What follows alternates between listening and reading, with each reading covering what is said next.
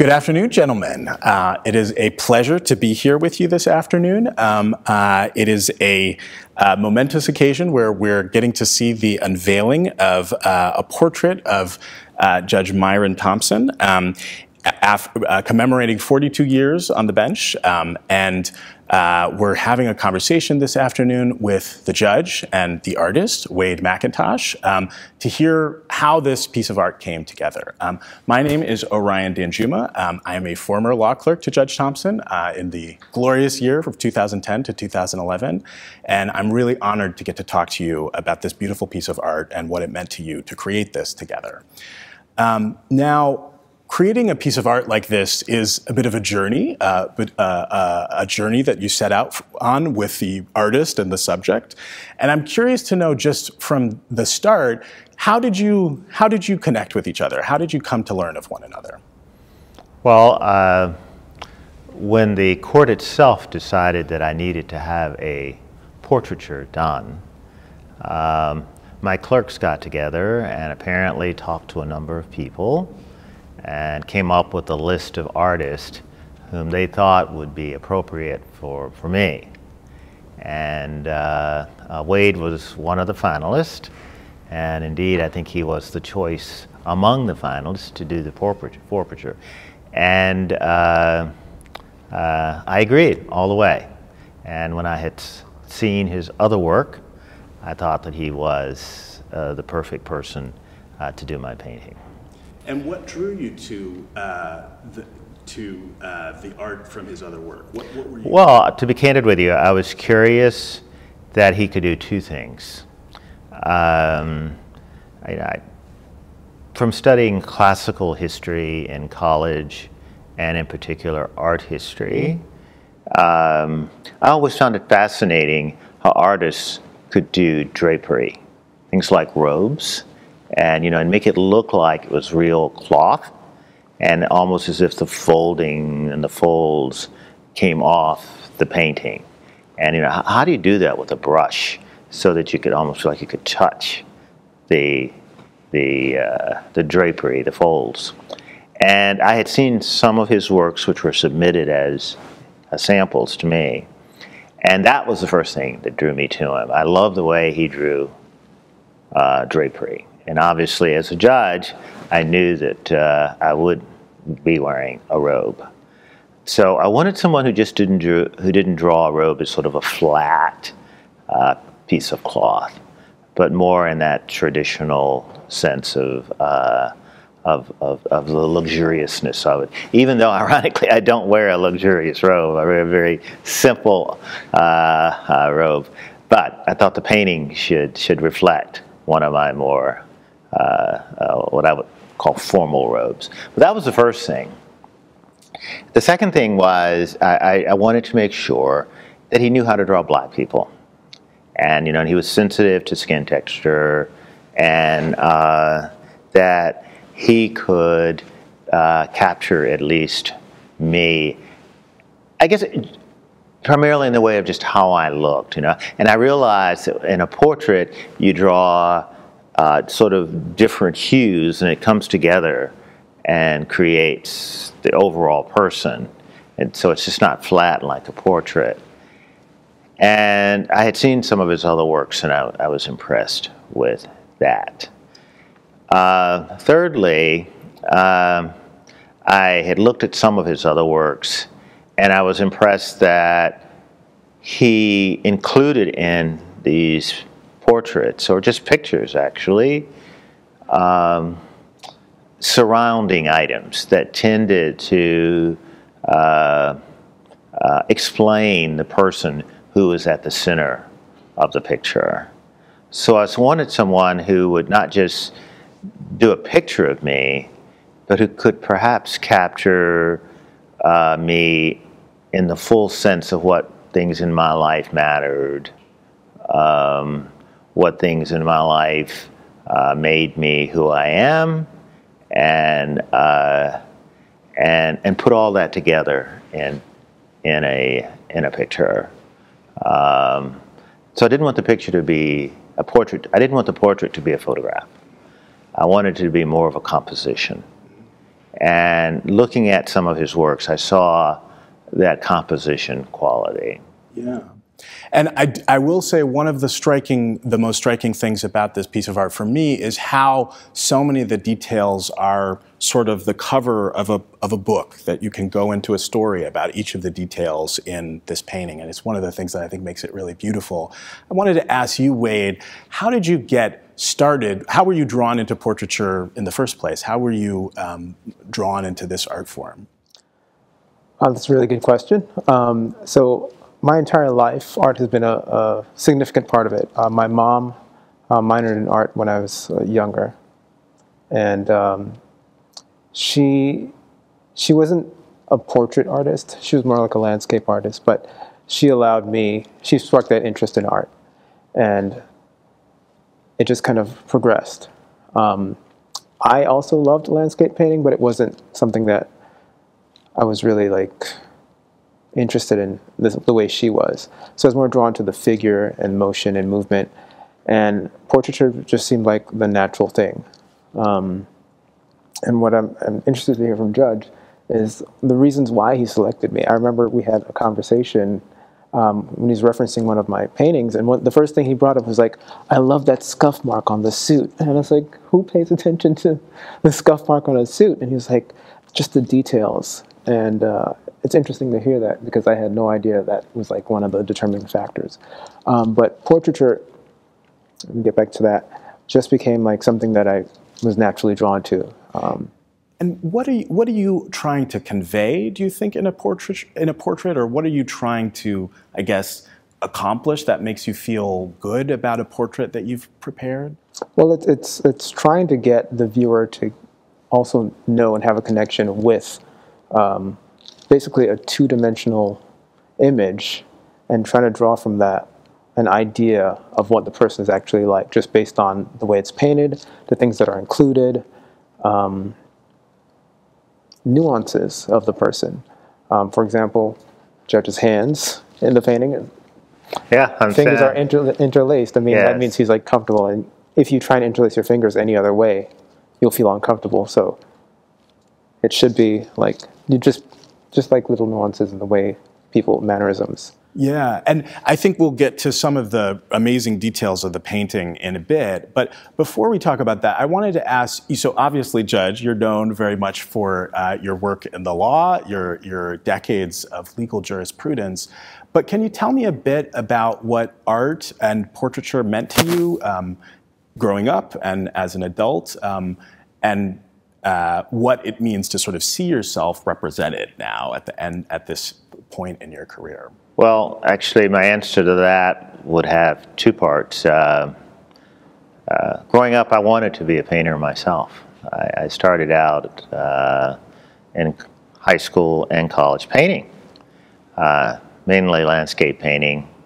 I found painting people too challenging. It was an act that I knew that I did not have. But I was sensitive to painting, and I knew that painting was a way of expressing things that that would not otherwise be seen. That's what the artist does. He or she draws attention to what is otherwise unseeable. And then I decided I wanted to be an architect, because I love the beauty of creating things, not paintings, but buildings, and the gracefulness of a structure, but all that from the perspective of an artist. And then that led to my strong interest in mathematics. When I went to college, I was going to be a math major, but I saw mathematics as an extension of art, because it's pure, and it can be so graceful, and it can be so simple. And if you're looking at one of the buildings in Washington, D.C., the African American building, you have to capture the beauty and grace of the building itself, and that's art, even though it's architecture. That's art in a very pure sense too. Or some of the old structures, Greek temples, beautiful art. And so I just had this very strong interest in art. But then that waned when I realized that I unfortunately was not talented and I could not do that kind of work.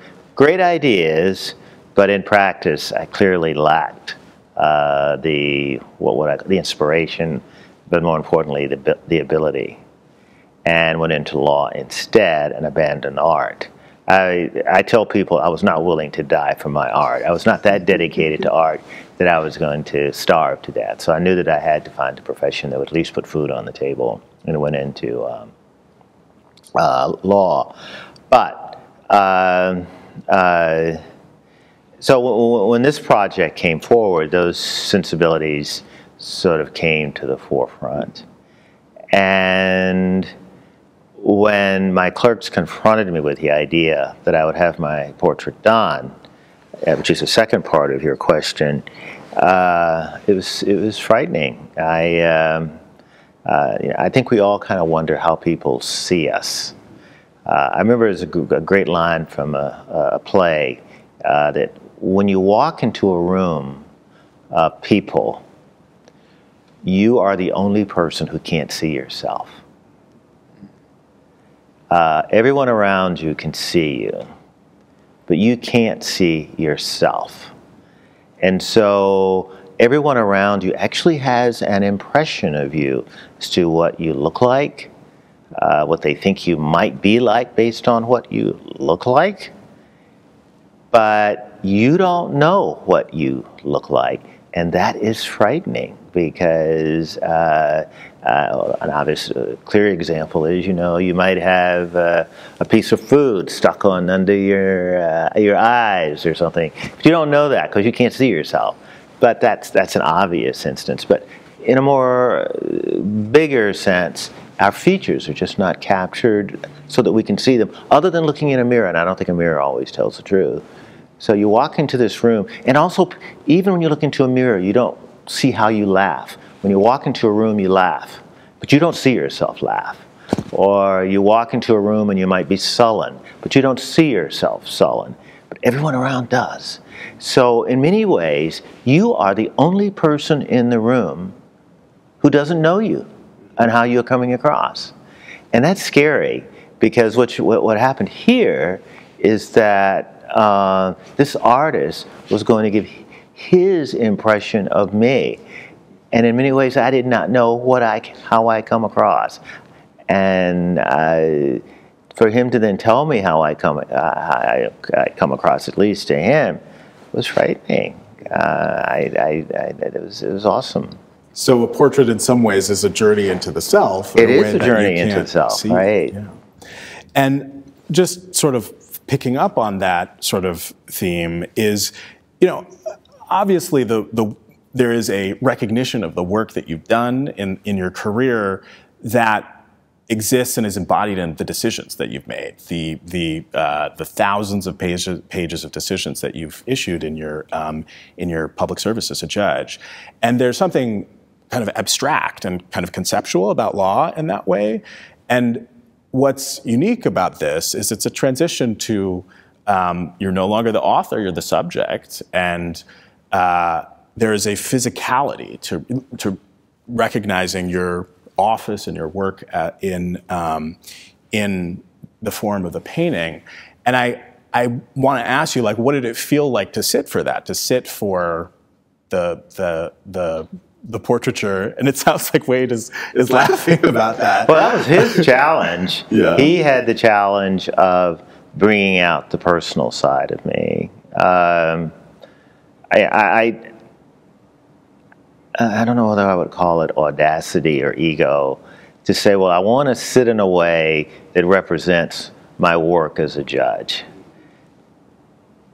I don't think I'm the one who should do that. I think history should do that. And also, I think that would be a pretty haughty reason for someone to sit. So, well, I want to show how important I am. And that was not my goal here. And in fact, I told Wayde, and I'll let him answer what I wanted. We went into the weeds. We went into the details, and he can tell that. Judge, this is a lot. He wanted a lot, but he also didn't want it to come off as too much, if that makes sense. He wanted subtle, but he also wanted it to be grand. It's like a dichotomy between the two.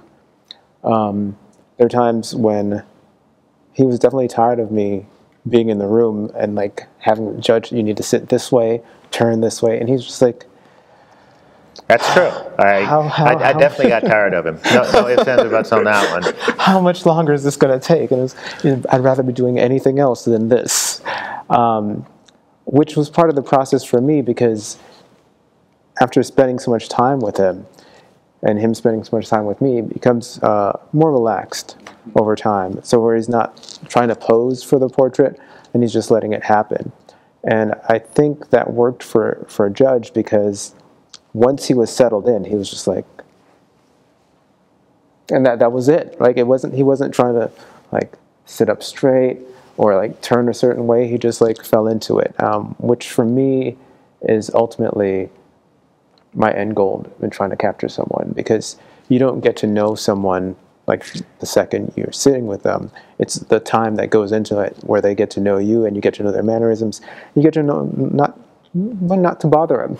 Like if he pulls his phone out and he's doing something, you're just like, I'll let Judge sit there and go through whatever he's reading, because that allows him to, go into himself and just fall back into his natural rhythm. And then I'll have to pull him out and like, Judge, I'm ready. And he's like, okay, do I need the robe now? It's like, we'll take a couple without the robe and then we can put the robe on.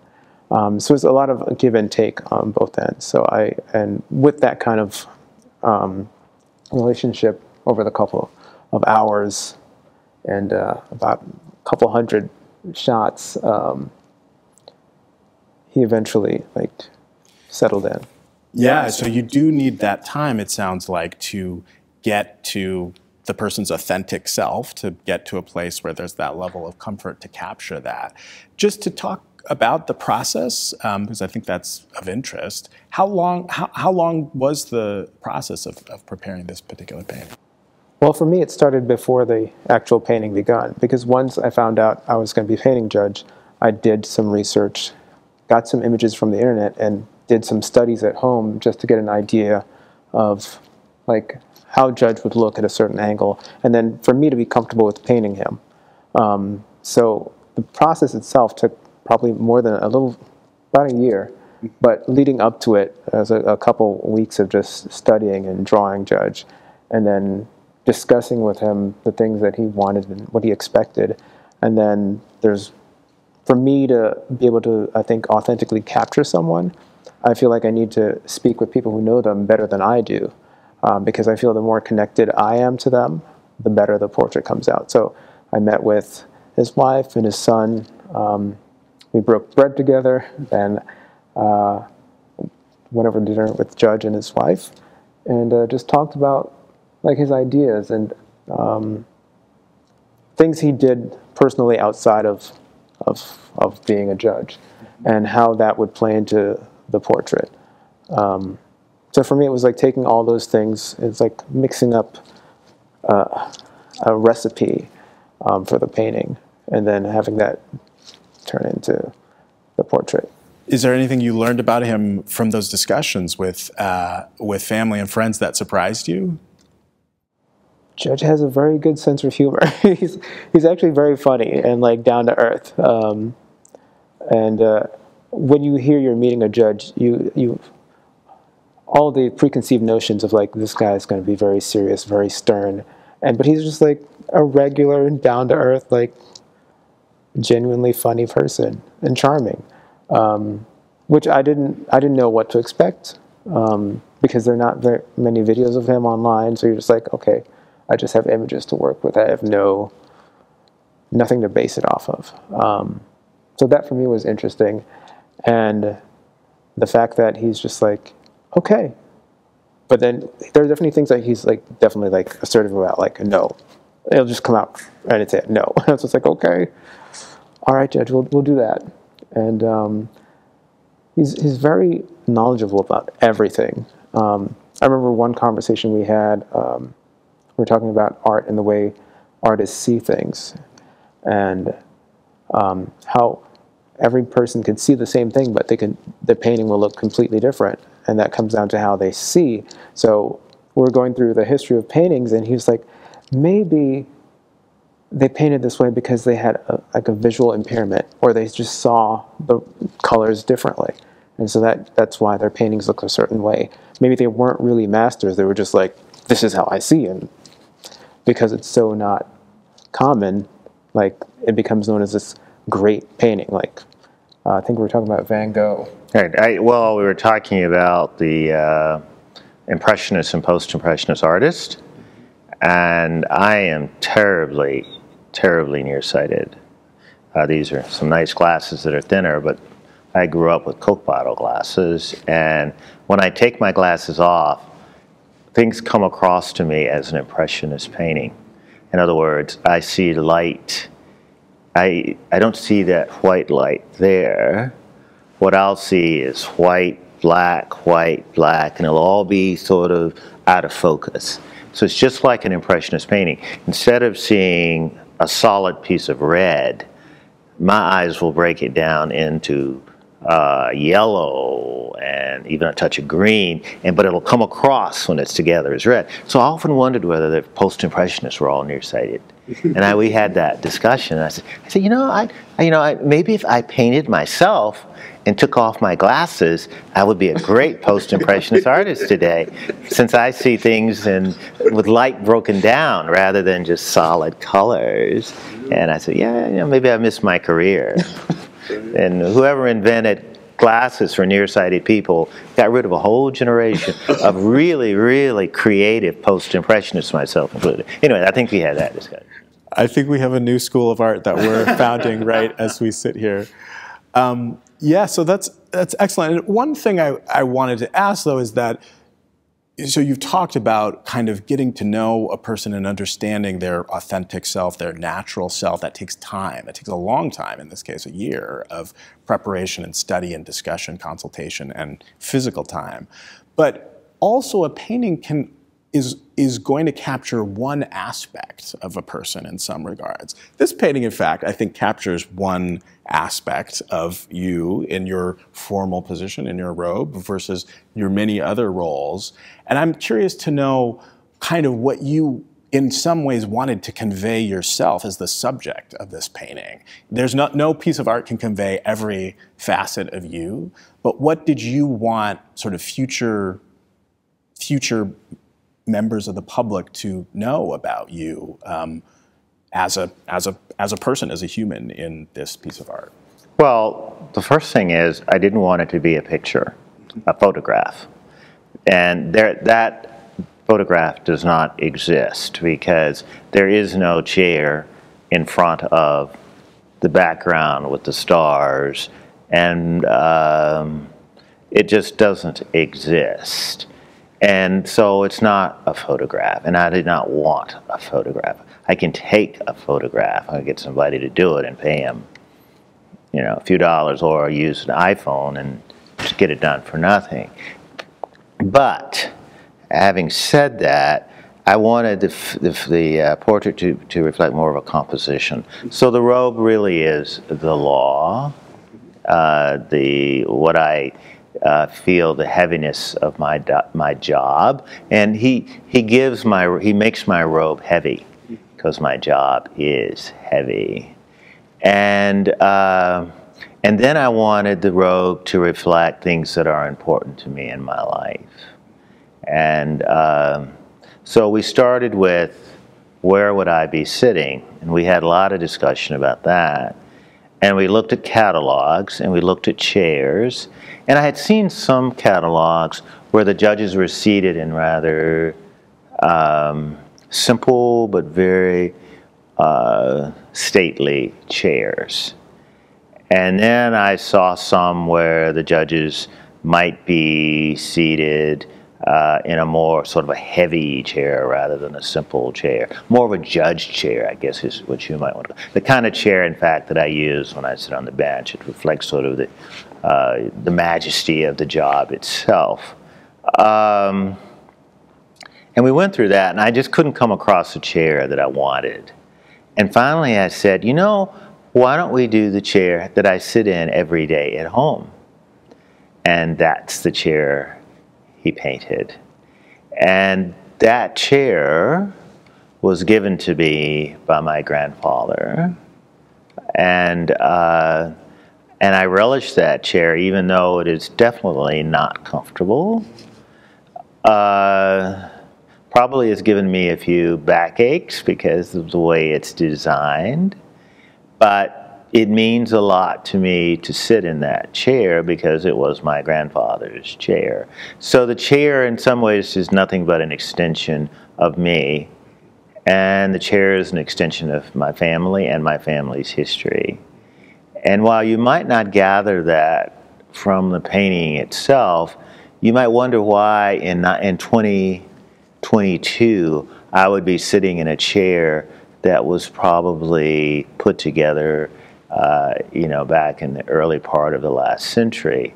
Secondly, you might wonder why, considering the majesty that this portrait is supposed to convey, I would choose a chair that clearly, you know, did not cost a fortune. I mean, it's not a chair you would find at a table at you know, at some member of the Fortune 500. I mean, this is not that type of chair. This is a chair you would find of someone who is much more earthy, who probably is perhaps a business person, but nonetheless not a super rich business person. So I wanted my chair to be more just a common chair. It's a swivel chair, but still, and a business chair, but still a chair I think that people who from that period would recognize as something they may have owned. And we discussed that, and I said, yeah, that's the chair. Let's not discuss this anymore about choosing all these chairs. I want a chair that just reflects my own history, and a chair I use. So the chair I'm sitting in is a chair I use. It's not an artificial chair that was brought in so that I could do a portrait. It is the chair. And at the same time, it's not a picture of me in the chair, because I don't have a robe when I sit in that chair. You know, when I'm sitting in that chair, it's Saturday morning, and you know, I barely have anything on, let alone a robe on, and that's the chair I sit in. So that's when I was getting to the point that it's not a picture; it's a composite. And so the chair was really super important to me, and we talked about it, and I told him about my grandfather, and I told him how important it was to me. Yeah, that definitely, I think, comes across these elements of the composition. One question that comes up about this chair, sort of in line with what you're saying, is this really interesting cushion. On the very edge of it, if you can see, it's a detail. It's frayed at the very kind of bottom right. And I just think that that's a lovely little, very homey detail. And can either or both of you tell me a bit about this cushion? Yes, that cushion has meaning.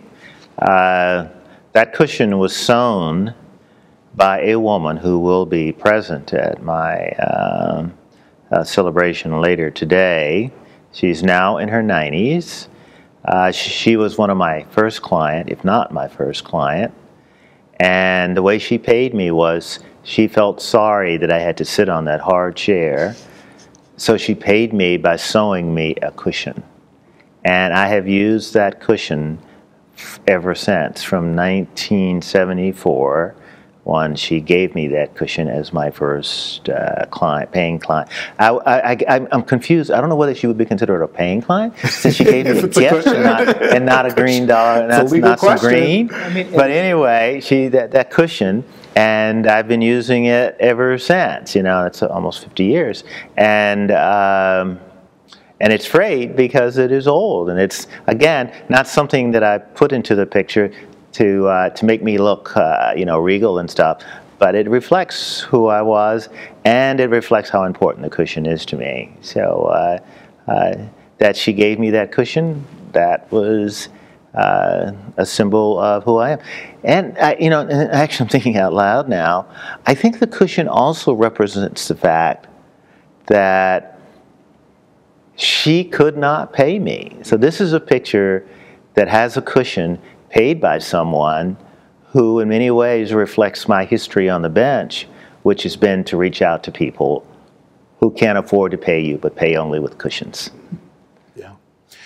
And I'd like to talk a bit more now about some of the details of the painting. But before we do that, I wanted to ask you, Wayde, because some of your prior work in portraiture has really focused on details, and that is a really powerful part of your portraiture. And I'm curious to know how you come to that as a mode of expression and what those details mean to you when you're putting a painting together. So details for me are like a way to get viewers involved, because in order for details to be details, is that they have to draw you in. You have to become interested in it because it's something that catches your eye. And there's like, for example, you pointed that out. So, I didn't notice that it was frayed, but in fact it is frayed. Mm-hmm. But so he did not try to make the cushion into something it was not. I mean, the cushion itself isn't much of a cushion anymore. After 50 years. That's probably a good. It's probably true. Yeah, in many ways, I'm now sitting on the bottom of the chair. But for me, that cushion is more valuable than any payment she could have given you. That's true. You would have spent whatever kind of funds she would give you by now, but it's still around to this day, literally supporting you. But those details, like, are what bring people in, and it's what tells more about the story. Like, I remember one of our conversations we were discussing if you wanted a flag or not. Right. Right? And we eventually settled on no flag. But for me, I found different ways to kind of reference the flag. You've got like your striped tie, right? It's red, white, and blue. And then you've got the stars in the background, right? And there's those stars, there are 13 of them, right? And I incorporated your daughter's quilt into those stars. And for me, those stars, those 13 stars are like the 13 founding colonies, right? So in a way, it's an homage to like the history, and kind of like the quilt that was the original flag was like a quilt. And then you bringing your daughter into it and referencing the quilt, kind of like for me tied the whole thing together in kind of like your history and the history of the United States, and you being a federal official. Like, that's a lot of weight. Yeah. And try to get that into a painting. I'll say for me, as an observer, that one of the most striking things about the painting is the background, in contrast with the figure. The images of the stars, in sort of contrast with the sharp and focus depiction of the individual that's being represented. And I think there's something really beautiful in the color palette and the abstraction versus the real kind of humanity that comes out from the painting itself. And that is one of the things I think is really powerful about that painting, is that juxtaposition. But just to dig in, because I think there's a lot that you said there, the stars that are in this painting, in one respect, are a representation in part of this courtroom. There is. You mean behind the bench, there are stars just like that. Mm-hmm. You're absolutely right. But the stars in this painting are different in some respects in detail than the exact stars that are in the famous courtroom that we're seated in today. And if you look closer into the details, there's texture within each of the components of the stars. And I wanted to just ask you how you created that texture, where it came from, just to understand a little bit more of the story of where that came from. Well, the texture, because I didn't want to veer too far from the original reference, was because Judge had asked that I somehow incorporate a quilt that his daughter was working on into the painting. I see. And I tried to make it as subtle as possible because I didn't want the quilt to take away from the subject. So my way of doing that was finding a section of the quilt that closely resembled in terms of color the original reference, and then try to embed that and hide that within the background. And what did the stars mean to you? Why did you ask for that component to be included in this part of the painting? I wanted it in the painting because, to me, more importantly than the flag, which is typically in a lot of portraits of judges, and I love the flag. It was not a conscious effort to keep the flag out. It was more an effort to find out how could I achieve the same end, but in a way that I felt it should come across in the picture. And those stars are on our flag. And I wanted the focus to be more on the stars than some huge red, white, and blue flag, which would have dominated a part of the picture. This way, the flag is there through the stars, but it's something where you're drawn more to the aspect of the flag, which is the stars. And of course, it's Wayde's idea as to how to compose the stars. And I did say that I wanted the stars, as far as color and shape and maybe design, to reflect my daughter's quilt. And can you tell us about that quilt? Yeah, it was a quilt she was making before she died. And I thought that that if the picture was going to have meaning to me, even though I know that the picture should have meaning to everyone, but I think that looking back at portraiture over history, when people dig beneath the initial person who's portrayed, they find that those pictures convey things of the times that were personal to the person who's in the picture. And I think a lot of portraiture today has forgotten that. And so anyone who was looking at this, you know, as they get to a deeper level, well, why are those stars shaped so oddly? Or why are they slightly, you know, have blue and a little other colors in them rather than the pure gold that the original was? Which is going to open the question of researching, why did I do that? And that's going to open up a research as to who I was and who back then. And I think the picture begs from, the picture in itself asks questions. Mm-hmm. Definitely. And that, I think, is one of how the stories are embedded in the image is part of what makes it powerful, is even if you don't know all of the details behind that, you know there is a story underneath it. Yeah, why would a judge want to sit on a picture? I mean, why would a judge want to sit on a pillow that's frayed? That's a question. Yeah. And as I looked at old pictures, I found out, you know, those pictures ask questions. And typically, some of the pictures I had seen of other judges tended to be more photographs than pictures. In other words, you could almost take a photograph of the judge in that posture. This photograph does not exist. It is a composition out of Wayde's mind. Yeah. And I think one of the effects of the stars is to place the figure in it, you, in this constellation, in a sort of blue sort of pool of night and sky that is, I think, powerful, and recomposing the flag in that portrait is, I think, a powerful way of conveying, you know, patriotism and the office in this particular way. I think it's lovely. So I wanted to ask a little bit now about the expression, the Mona Lisa at the center of the Mona Lisa.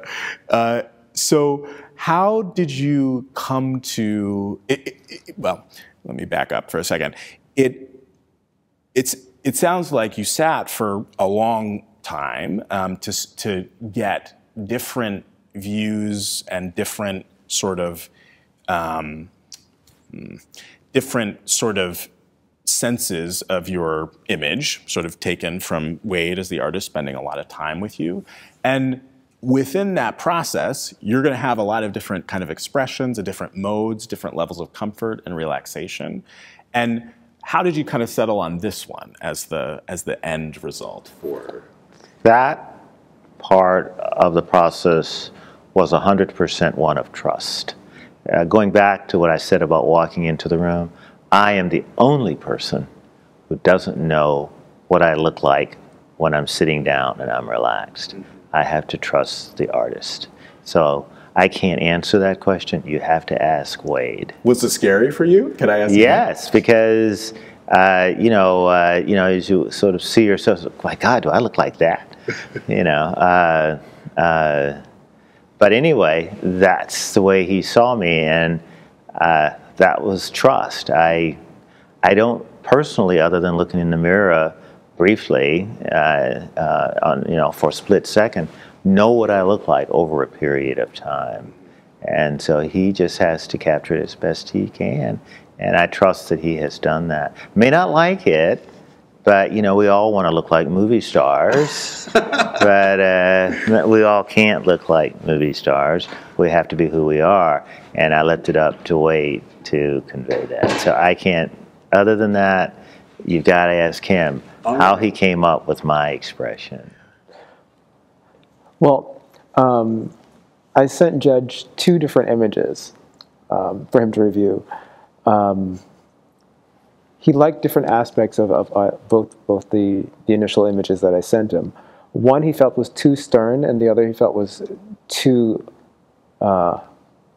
jovial, because he was smiling a lot in one of the images I sent him. So I had to come up with a third kind of version that was kind of in between the two, because he didn't want to be seen as like the smiling judge. So he wanted to be more stern and more serious because of the weight of his position. So he initially signed off on the third kind of composite. He says that as he said, you walk into a room, you can't see yourself, but you also know how you don't want to be seen, right? So it was kind of a play going back and forth. And even in the later stages, when he came to the studio, he was like, could you change a little bit of this and a little bit of that? And I was like, okay, I'll try, but I can't deviate too much. You still have to be you. But I think the biggest thing is like, I should have done this 20 years earlier. I said that. Yes. You wanted to do it. Yeah, I said I should have done this 20 years earlier. But that's life. I've gotten over that. Well, one of the things that I think is on that subject that's sort of powerful about the painting is the hands, partly because so much of the body is covered by this robe, this symbol of office, that you just have these peeks into the human underneath it. And I think the hands are quite sort of stunning and striking. And I wanted to ask Wayde what you hope to convey with something kind of so human and so instrumental as a person's hands, as the judge's hands here.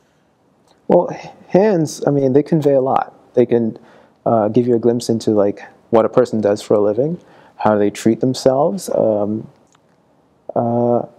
their mannerisms, like if they move their hands while they talk,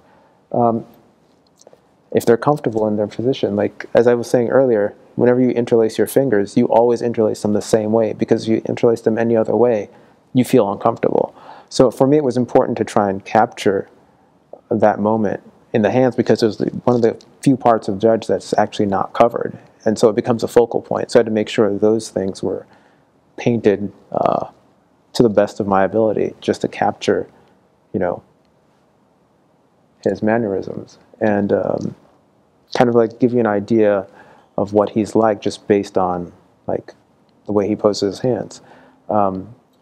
If he were a construction worker, those hands would look different. They might not be interlaced. They might be like balled up. So it gives you an idea of what the person's like and what their profession is, just based on how they like display their hands or how they. Yeah, for me, I think it makes me think of the texture, the color, and the instrumentality of the hand. As the writer, as the painter, its role in doing the things that you have done, and the age and experience and time that has come with your work and your life, and that I think is a powerful part. Right. You can always, put makeup on your face, very little you can do to hide the age in your hands. Yeah. And, you know, just to ask about the expression again, the reason why I raised it is that, to me, you're right, that you never know exactly how you'll be seen, and there is no one way of being seen. There's always the viewer and the viewed. But what I think can be said about this is there's a depth in the expression. There's paintings where, as you said, it's a flatness. There's a picture, a photograph-like element to it. But what's powerful about portraits, good portraits, is that you can see sort of into it stops being a two-dimensional image, and you can start to see into the person's eyes. And I thought that is, in this composite that you prepared, something powerful about the expression that you ultimately kind of resolved on together. And I'm curious to know what you felt about seeing your own expression in this way, seeing it and perceiving it, and whether you, and on your part, whether you captured the fundamental expression of the person. You know, that's a very difficult question. I'm told I smile a lot. But at the same time, my job is pretty weighty. And as Wayde said, there was one where I was smiling a lot, and one where I was a lot more austere than this one. I think I wanted to convey, because this was a portrait that would be in the courthouse, one that perhaps reflected more how I came across in court than how I came across in sort of my daily interactions with people in a more informal setting. And while I was willing to include all of these things that arguably were unconnected with me in court, I thought that my face should perhaps convey what people see when they walk in and see me in court. And what that means is, but then again, I'm not that austere, period, anyway. So. I don't know that I think it's that austere. This might be your impression of it looking in the mirror suddenly, but perhaps one way to say it is the gravity of the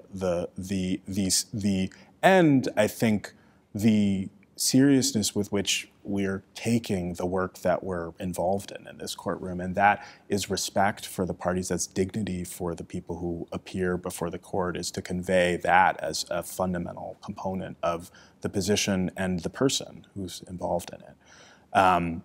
Any thoughts from you on what you want? And I know you were sort of, it's a composition of different expressions, different moments, but I think it's central, so just wanted to ask you what you felt about that. Well, for me, I just wanted to do Judge justice, because it's a lot of weight to take on the responsibility to paint someone, because this isn't something that's like temporary. It's going to be a part of history, and you're responsible for capturing that moment in time. And when people look back, what are they going to think about Judge? Like, are they going to reference this painting as a moment in time for what was his personality like, just based on like this one image that was painted of him? It's like when we look back at paintings of former presidents that we've never met, we have no recordings of, but there's just one image that they're known for all of time, because it's the one painting that was done of them that is like official. So it's a lot of weight on my end for me to kind of have that kind of responsibility as an artist, and hopefully it holds up over time. So I guess I want to return to where we started, maybe at the very beginning, to ask you, Judge, what it means to you to see yourself at this moment, at this point in your career, it's continuing, but to see yourself in this, what does it make you feel? What does it make me feel? First of all, I did not like the idea of having it done, and I resisted until And yet I never saw this job as being about me. This job has been about other people. I see myself as someone who just serves. And I thought that having a picture done detracted from my role, which is to serve other people. I'm not interested in all the trappings of judging if you don't serve, you don't do what I consider the right thing at the right time. So that the portrait sort of was in tension with that. And yet I also realized that the court wanted it, and they had the pictures of the other judges, and I didn't want to seem out of sync. So in many ways, the portrait was a compromise in the sense that I finally relented and said, okay, I'll do it. Now that it's been done, I like it. I think it's incredible. I think Wayde has done just a majestic job. I'm still humbled by the fact that they want to hang it. I still see myself as the 5-year-old kid from Tuskegee who liked reading books that nobody else was particularly interested in. Just because they were just not, I was just an odd kid, and I was a nerd. And I still see myself that way. So to have a portraiture done is a bit daunting. And if you had asked me whether this would have been done when I was 10, I would have said ridiculous. If you'd asked me whether it would have been at 20, I would have said ridiculous. 30, I would have said, jokingly said, okay, and am I going to be in purple? But still, essentially saying it's ridiculous. I remember someone once said, you have to be gracious in accepting things that you might not want. When people want to do something for you, and you may not necessarily want to do it, there comes a responsibility of grace, and you have to be gracious. And I see this as my court wanting to do this, my law clerks wanting to do this, my friends wanting to do this. And so the end is not whether I particularly feel comfortable, but that others like it, and I'm comfortable with it because of that. Good. And, well, you mentioned that a central part of this work is public service, decades of public service at this point. But in some sense, it's important for the public to know that the people aren't abstract decisions. They're humans with pasts and stories behind them. And in some ways, a portrait, I think, can reemphasize that fact, that reemphasize the human being, the 5-year-old lover of books at the heart of this work, and that is something powerful to convey. There's a value to that for the public as well. I fully agree with that. And perhaps of all the reasons I've given, you probably articulated the best one. So, we're sitting here in the courtroom, in the Frank Johnson courtroom in 2022. I'm curious to know what both of you think this portrait will mean, say, 42 more years from now. How will future generations kind of look back at you, your work, and this painting? That sort of follows up on, I think, what you were just saying a moment ago. 40 years from now, little kids should be able to see this painting and realize that they, albeit 5 and 10 or 12 years old, can achieve whatever one might say I've achieved. And that's really important. That's incredibly important. And being a part of history is something that it's not for ourselves, it's for others. And I hope that people who look at it in the future will ask the questions about, what do the parts of the painting mean? When they look at it in the future, they may ask, well, why doesn't he have a flag in the picture? Or if they look at it in the future, They may ask, you know, why is he seated that way in contrast to the way I've seen all the other judges seated? And when they get answers to those questions, I hope they'll think more favorably towards me. Mm-hmm. And for you, Wayde, as an artist, how do you want your work to be seen in the future? How do you hope it will be seen, I suppose? Wow, that's a very tough question to answer as an artist, because as an artist, at least now, the way work is perceived now in the art world, it's very like instant. Mm-hmm. Like everything that's seen now is on Instagram, it's on a video. And for as long as I've been studying painting, painting has been dead.